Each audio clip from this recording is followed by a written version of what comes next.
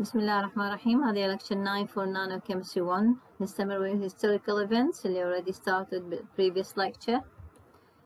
So in 1965, Intel co-founder Gordon Moore described several tendencies he foresaw in the field of electronics. One tendency now known as Moore's law, in which he described that the density of transistors on an integrated chip or IC is doubling every 12 months, later amended to every 2 years.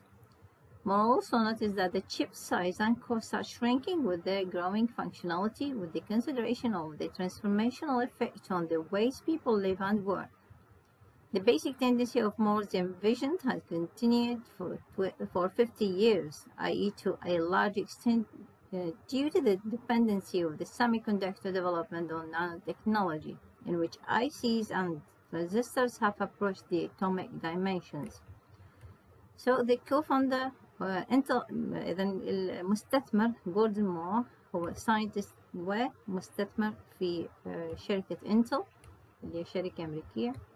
So Intel co-founder described several tendencies he foresaw in the field of electronics. إذا كانت نتيجة كمستثمر نتيجة للإحصائيات اللي موجودة لاحظ ملاحظات عديدة تخص الانتجريتد شيبس.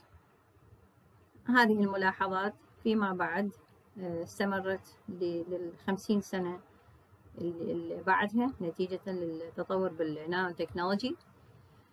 So one tendency now known as the Moore's law. فيما بعد عرفت هذه الملاحظات السلوكيات اللي لاحظها من الإحصائيات اللي لاحظها إنه سميت بالمورز law. فالfirst Moore's law was second Moore's law, in which he described that the density of transistors هذا أحد الملاحظات أو القوانين, in which he described that the density of transistors on an integrated chip or IC is doubling every 12 months. فلاحظ إنه كمية الترانزستورز on integrated chip the density of transistors يعني the amount of transistors on integrated chip or IC is doubling every 12 months, later made it to every 2 years. فالعدد number of transistors اللي موجودة على integrated chip تتضاعف every 12 months. يعني إذا مساحة ال IC أو integrated chip إذا تبقى ثابتة فالnumber of transistors يتضاعف every 12 months, later amended or edited يعني to 2 years. More also notice that the chip size and cost are shrinking with their growing functionality, with the consideration of the transformational effect on the way people live and work. إذا الملاحظة الثانية إنه الchip size يعني الحجم والكلفة the chip size and cost are shrinking with their growing functionality. إذن السايز أيضا الحجم السايز والكلفة أيضا حسب الفانكشناليتي لهذا الشيب، طبعا مع الأخذ بنظر الاعتبار كل ظروف الناس اللي ممكن تستعمل بهاي الانتجريتد شيبس. طبعا هاي الانتجريتد شيبس هي اللي تستعمل بالالكترونيكس. The basic tendency of Moore's envision has continued for 50 years, i.e. to a large extent due to the dependence of semiconductor development on nanotechnology, in which ICs and transistors have approached the atomic dimension. إذن هذه الملاحظات اللي already predicted by Gordon Moore استمرت إنه هي تكون صحيحة for 50 years later، معناتها لسنين طويلة، والتندنسي هذا هو نفسه due to the dependence. طبعا هذه استمرارية لأنه بسبب اعتمادية السيميكوندكتور ديفلوبمنت يعني والإلكترونيكس بصورة عامة على النانو تكنولوجي in which ICs يعني integrated chips and transistors have approached the atomic dimensions. إذن صارت يعني توصل إلى الatomic level. إذن Moore's law هي الملاحظات التجريبية اللي لاحظها من الإحصائيات. for example هذا اللي يبين هاي ال statistics. so once again إن هي empirical laws، يعني تعتمد على التجربة والإحصائيات والملاحظات. خرج بهذه ال tendencies ب 2 laws. once again إن هاي 2 laws استمرت for 50 years نتيجة لتطور النانو تكنولوجي، development of تطور الانتجريتد chips نتيجة لتطور النانو تكنولوجي حتى وصلت إلى الاتوميك level. so Moore's first law and Moore's second law. قانون مورس الأول يتعلق ويا الحجم or space required to install a transistor on a chip، اللي هو حجم الانتجريتد chip يصل تقريبا إلى النصف، يعني تقريبا يتنصف every 18 months.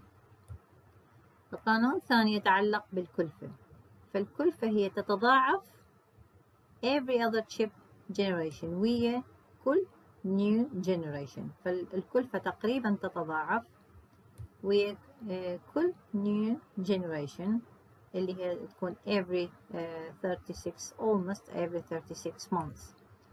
So as I already stated, Gordon Moore came up with 2 empirical laws to describe the amazing advance in the integrated circuit electronics. These are: Moore's first law stated that the amount of space required to install a transistor on a chip shrinks roughly by half every 18 months. Moore's second law stated that the cost of building a chip manufacturing plant doubles with every other chip generation, or roughly every 36 months. In 1974 لأول مرة تم استخدام the word nanotechnology. In 1981 the invention of STM. So in 1974 Norio Taniguchi University of Tokyo, the word nanotechnology was first used. The term nanotechnology was coined in 1974. He used this word to refer to the production technology in which to get the extra high accuracy and ultra fine dimensions, the preciseness and fineness on the order of 1 nanometer. إذن الدقة استخدم هذا المصطلح النانو تكنولوجي حتى يعبر عن الدقة الكبيرة التي تصل بها الصناعات اللي تتعلق ويا النانو تكنولوجي والاكيوريسي والدقة اللي تصل إلى order of 1 nanometer، يعني إلى 1 nanometer level scale. In 1981 IBM company invented the STM. So IBM invented a machine which can move a single atoms around. So Gerd Benning and Henrik Rohr invented the scanning tunneling microscope, or STM, at IBM company. They were awarded the Nobel Prize in 1986 for this work at the Zurich Research Lab in 1981. In 1985 the discovery of fullerene, or سمي أيضا بالباكيبول or Buckminster fullerene. The spatial configuration هو طبعا يتكون من 60 atoms of carbon. Spatial configuration للفلورين يشبه الspatial configuration للفوتبول، فلذلك سمي بالباكيبول. هو يتألف من 12 حلقة خماسية و20 حلقة سداسية. فطبعا هذا التباين بالنمبرز هو لغرض انه يفت بهذا الشكل الكروي. حضر بواسطة ريتشارد سمولي، روبرت كول and Sir Harold Kroto. So Richard Smalley, Robert Cole and Harold Kroto discovered C64, which they were awarded the Nobel Prize in 1996. C60 is more commonly known as Buckminster fullerene or buckyball, as these 60 carbon atoms are arranged into a sphere made out of 12 pentagons and 20 hexagons, exactly like a football. In 1986, Eric Drexler, writing with the STM tool, showed the ability to use STM as a writing tool. In 1990, IBM demonstrated the ability to control the position of atoms IBM research scientist Don Eigler showed that the position of photons could be controlled precisely. Using SCM, he maneuvered 35 xenon atoms on a nickel surface in a way that they spell out the word IBM. This was achieved at high vacuum and super cold temperature of liquid helium. So in 1990, the scientist Don Eigler showed the ability to maneuver or يعني يتلاعب بالatoms in a way that he was able to write or to spell out the word IBM بواسطة تحريك 35 xenon atoms on a nickel surface in a way that they spelled out the word IBM. This was achieved at high vacuum, and طبعا كان يعني هذه العملية كلها process أو القدرة على التلاعب بالموقع بموقع ذرات والتنقل والتحكم بها طبعا يكون at high vacuum and super cold temperature of liquid helium. In 1991 carbon nanotubes was first discovered. هذا اللي أول مرة تم اكتشاف الكربون nanotubes. In 1992 تم تحضير catalyst nano materials as a catalyst تستخدم في تكرير النفط.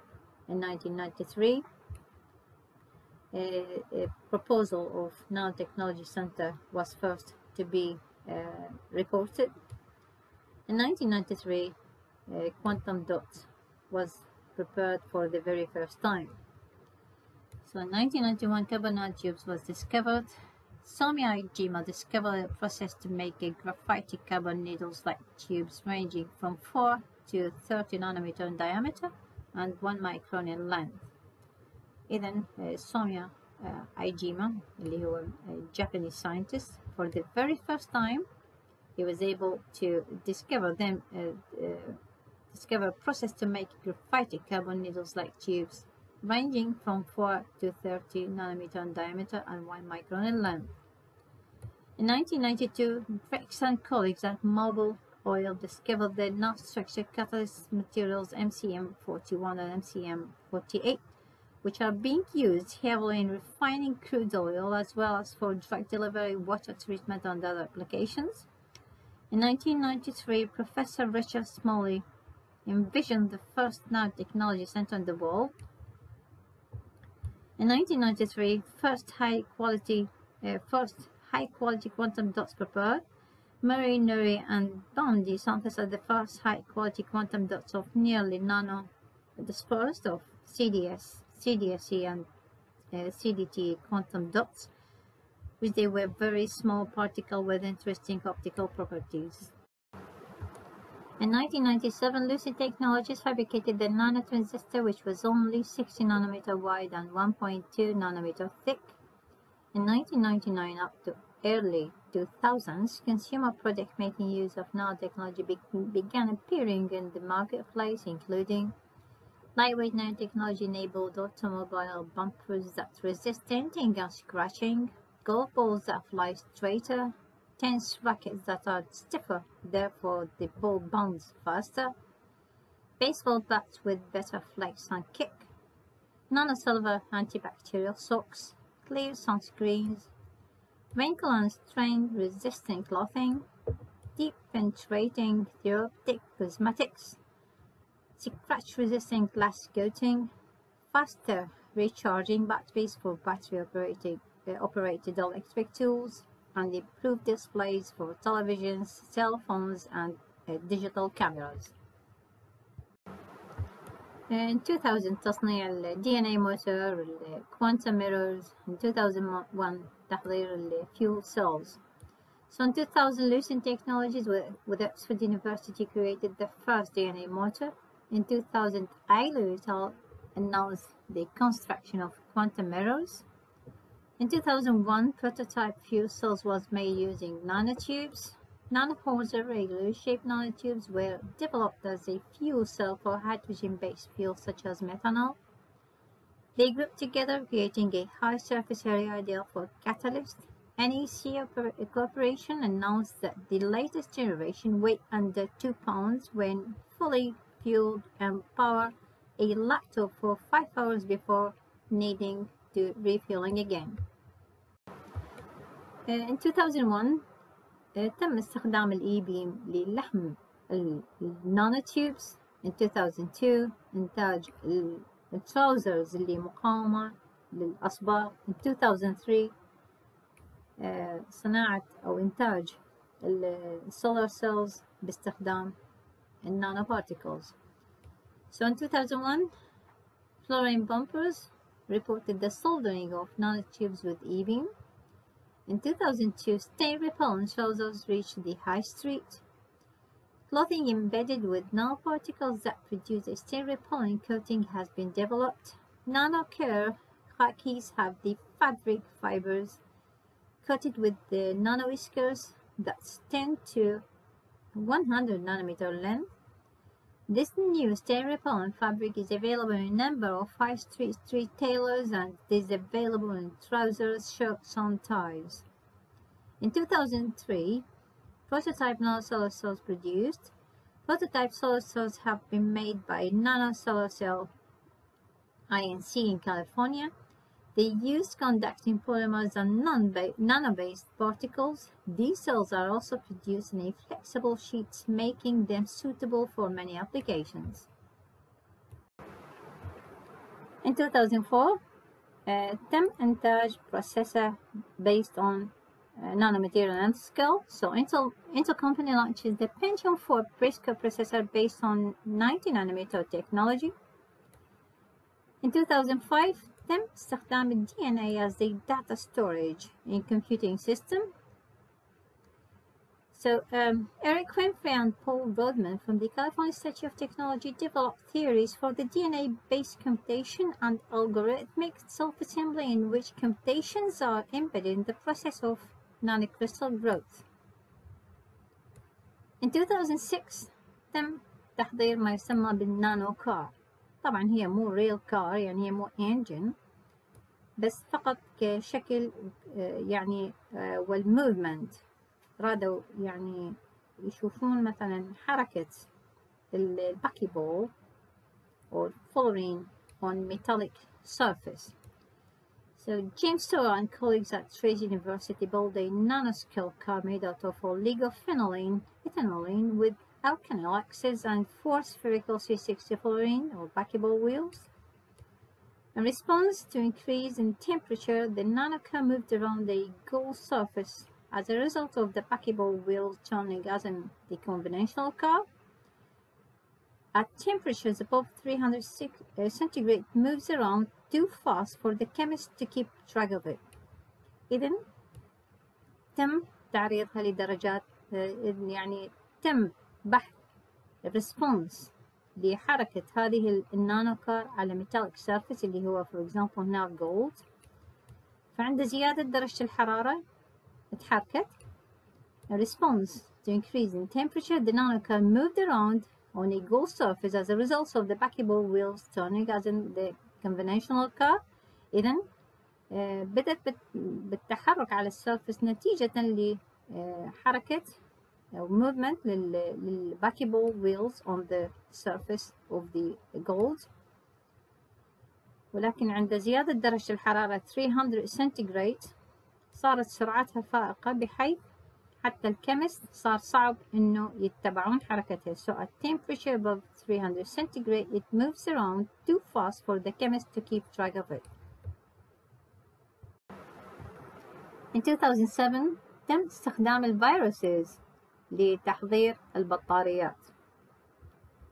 So Angela Belcher and colleagues at MIT built a lithium-ion battery with a common type of virus that is non-harmful to humans using a low-cost and environmentally benign process.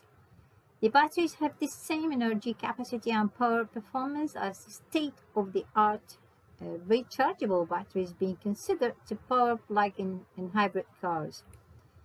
And they could also be used to power personal electronic devices. In 2009 and 10 تم استخدام الشكل الفراغي لل DNA أو تقليد الشكل الفراغي لل DNA لتحضير nano device. So Nadrin Simon and the colleagues at New York University created several DNA-like robotic nanoscale assembly devices. One is the process for creating 3D DNA structure using synthetic sequence of DNA crystal that can be programmed to self-assembly using sticky ends and placement in a set order and orientation. Nanoelectronics could benefit the flexibility and the density that 3D nanoscale components allow could enable assembly for parts that are smaller, more complex, and more closely spaced. Another Siemens creation with the colleagues at China's Nanjing University is the DNA assembly line. For this work, Siemens showed the Cavalry Prize in Nanoscience in 2010. In 2010, IBM company used a silicon tip measuring only a few nanometers at its apex, similar to the tip used in atomic force microscope, to chisel away material from a substrate to create a complete nanoscale 3D relief map of the world 1/1000th the size of a grain source in 2 minutes and 23 seconds. This activity demonstrated a powerful patterning methodology for generating nanoscale patterns on structures as small as 15 nanometers at greatly reduced cost and complexity, opening up new prospects for fields such as electronics, optoelectronics, and medicine. And then in 2010, IBM company used a silicon tip measuring only few nanometer. إذن التip اللي استخدمته IBM company استخدمت tip few nanometers. الميجرمنت مالته او السايز مالته بالفيو نانومترز. silicon tip measuring only few nanometers at its apex, similar to the tip used in atomic force microscope. استخدمت هذا التip في نحت في تشكيل باترن اللي هو نحت لخارطة العالم بال 15 نانومتر length scale ب 2 minutes and يعني خلال دقيقتين و 23 seconds. هاي حتى بس لشوف قدرتها على التحكم بهذا السكيل ومقدرتها على إنتاج، يعني إمكانية الشركة على إنتاج باتنز بهذه الدقة وهذا الحجم وهذه الكلفة. طبعا هذا opening up new prospects for fields such as electronics, optoelectronics, and medicine. In 2013, Stanford researchers developed the first carbon nanotubes computer.